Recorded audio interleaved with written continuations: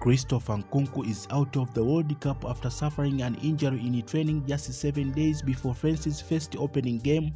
Nkunku was filmed limped out of the training after Camavinga clattered into his international teammate. Video footage of Camavinga challenge on Nkunku was shared on social media, leaving many French fans worried about the injured star. France have confirmed Nkunku will not be part of the squad for the tournament in Qatar.